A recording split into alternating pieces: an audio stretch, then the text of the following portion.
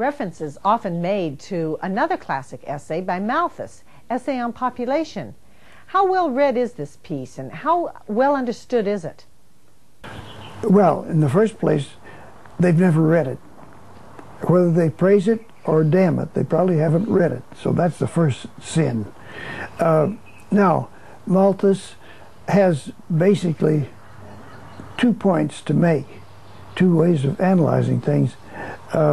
One is, how fast does a population increase? And there he had the right idea. The population inherently increases, as we'd say, exponentially. That's like compound interest. And there's no limit to a population increasing by compound interest. Then his second law was that the rate at which we learn to exploit the environment, I'm putting this in modern terms, is not like compound interest. It's like interest that isn't compounded. You get increased 3% a year after year after year. See, whereas you don't accumulate this, you don't get interest on the interest you had last year, whereas population, you get interest on the interest you had last year. You see, and that's the trouble. Well, now, unfortunately, he was too specific about the way at which there is progress in, say, in scientific matters.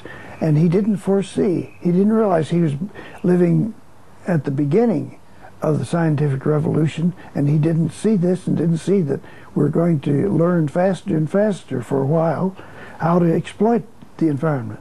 He didn't see this, and so it's easy to criticize Malthus for not seeing what nobody else was seeing either.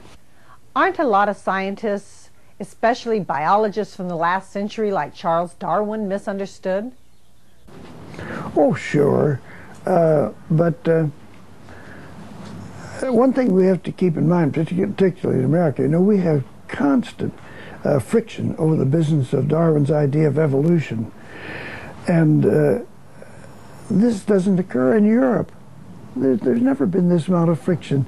Had a certain amount of arguments, much the same as ours, and then they thought, really, this is nothing to be fussing about.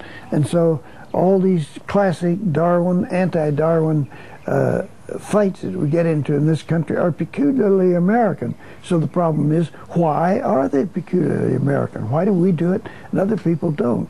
Well, maybe I'm not the person to say this is a sociological problem, and it's a fascinating one. But I think this is really very, well, let me put it this way. Darwin really emphasized 2 things. One was evolution, and the other was natural selection. Now, in the case of evolution, this is just a historical idea, and the evidence for or against is historical. Did Julius Caesar exist? That's a historical question. And somehow you never settle historical questions with the certainty that you settle scientific questions. Is gravity a factor in earthly living? Well, it is, and you can show it scientifically, because you don't have to go back to 2000 BC to look at it or anything of that sort. By the way, the evolution thing was not original with Darwin. There were scads of people before him who had the idea, but they couldn't think of a mechanism. What he contributed was the mechanism: overproduction of individuals logically followed by natural selection. And that's what makes the whole system work. Now, that is a scientific question, and we have proved that scientifically time after time after time, and nobody has disproved it.